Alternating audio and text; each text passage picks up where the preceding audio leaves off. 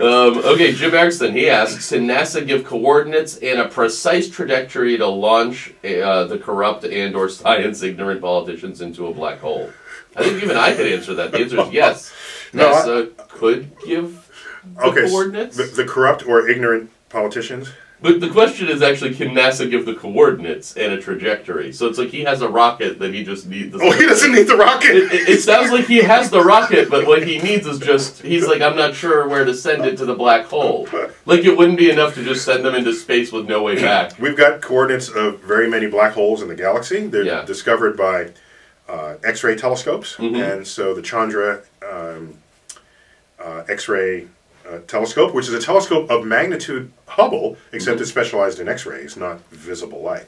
So, but people are not as cozy with X-rays as they are with Roy G. Biv, red, orange, yellow, green, blue, indigo, violet. So, yeah, we have coordinates of black holes, and there's a supermassive one in the center. So if you wanted to send people to it, that's how you do it. However, yes, what's the limitation? There's always a catch. The catch is, the more we want to send our politicians who are corrupt or ignorant, I mean, at the end of the day, in a democracy, who voted for them? Okay, so maybe it is the population we should be sending into black holes and not the politicians, until the population learns how to elect a literate, scientifically literate politician. So I've stopped blaming politicians long ago. And blame the voters. And as just as an educator, my target is the electorate, not the politicians. That's all.